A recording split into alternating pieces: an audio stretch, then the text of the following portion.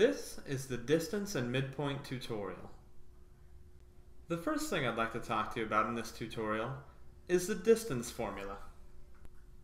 The distance formula is provided by this equation here.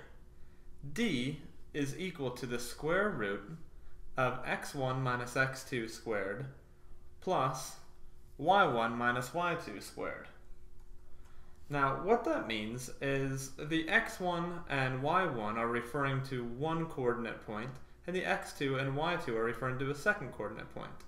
The distance we're calculating is the distance between those two coordinate points. Let's jump into a typical distance problem. If you were given the line PQ and asked to calculate the distance, you'd use the formula on the right. We'd look at the coordinate points for both of those points first. So let's start with P. P occurs at point -8, +4.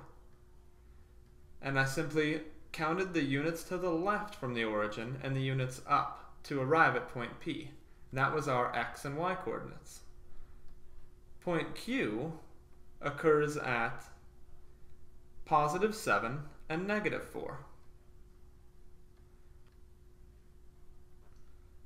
So we'll use the distance formula to calculate the distance between points P and Q.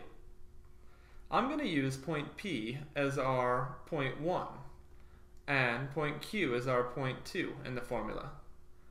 So distance is equal to the square root of x1, so the coordinate from the first point, the x coordinate, which is -8, minus the x coordinate of the second point, which is 7.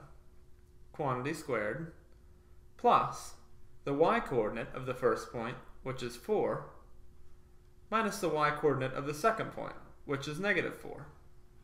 Quantity squared. So now let's go ahead and simplify everything inside the parentheses. -8 minus 7 is a -15 squared.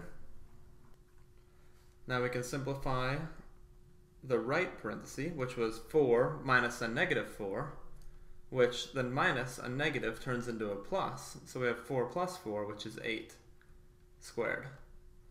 So now we'll just simplify that even further. The distance is equal to the square root of -15 squared, which is +225, plus 8 squared, which is 64.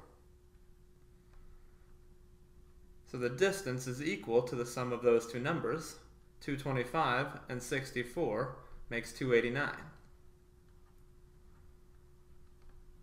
And 289 is a nice perfect square, so the square root of 289 is 17. So the distance between point Q and point P is 17 units. Now let's take a look at another distance problem that's reasonably common. Here we have a circle drawn in. And we want to calculate the distance from the center of that circle to the outside, or even the distance across, so the diameter. So let's go ahead and choose the diameter for this particular problem, and calculate it for the circle. In order to choose the diameter and find that distance, we need to draw it in so that we know what two points we're going to refer to. So the diameter is any line that crosses through the center of the circle and touches both sides of the circle. And our diameter in this case, we'll say begins at this point right here in blue and ends up at this point up top. So I'm going to call the lower point, point L, and the upper point, point U. So we want to find the coordinates of each of those points to begin with. The coordinates of point L, if you look, are -1, -1. And the coordinates of point U are 6, 8.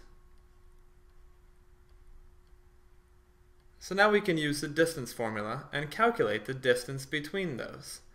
As we've seen the distance formula already, we're going to go a little faster this time. So point L will make our point 1, and point U will make our point 2. So distance is equal to the square root of the x-coordinate of point 1 -1, minus the x-coordinate of point 2, which is 6, quantity squared, plus the y-coordinate of point 1, which is -1, minus the y-coordinate of point 2, which is 8, quantity squared. So we'll simplify what's inside the parentheses. -1 minus 6 is -7 squared, plus -1 minus 8, which is -9 squared. Go ahead and square both those parentheses. So -7 is 49, and -9 squared is 81.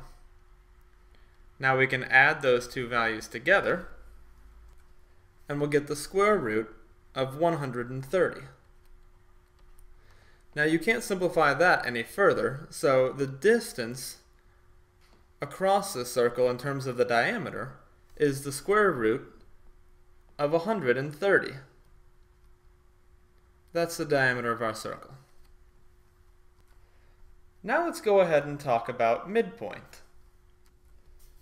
We've already spoken a little bit about midpoint in our segment measurement tutorial, but we're going to go ahead and talk about it a little bit more right now. If, per se, we had a triangle drawn on this graph, and we wanted to know the midpoint of one of the sides, there's a couple ways we could calculate it. If the side were vertical or horizontal, we would just count the number of units that side length was and divide it by 2, and that would be the midpoint. However, when we have a side like the hypotenuse of this right triangle here that is not vertical or horizontal, we want to use the midpoint formula to calculate that. So what I'll do is pick 2 points for the hypotenuse of this triangle. I'm going to pick this point here where that segment begins, and this point here where the segment ends. The upper point we'll just label point U, and the lower point we'll label point L. So the coordinates of point U are 1, 9, and the coordinates of point L are 8, 2. So now we can use the midpoint formula here to solve for the midpoint of line segment UL. So midpoint is equal to the x-coordinate from point 1, and point 1 will make U. So the x-coordinate from point 1 is 1, plus the x-coordinate from point 2, which is point L, and that x-coordinate is 8, all divided by 2, comma, the y-coordinate from point 1, which is 9, plus the y-coordinate from point 2, which is 2, all over 2. Now, we just want to simplify what we have here. So the midpoint is equal to 1 plus 8, which is 9, over 2, comma 9 plus 2, which is 11, over 2. You can leave them in fractions just like they are, or you could rewrite them if you wanted to, in decimal form. So 9 over 2 is 4.5, and 11 over 2 is 5.5. Use whichever one you're more comfortable with.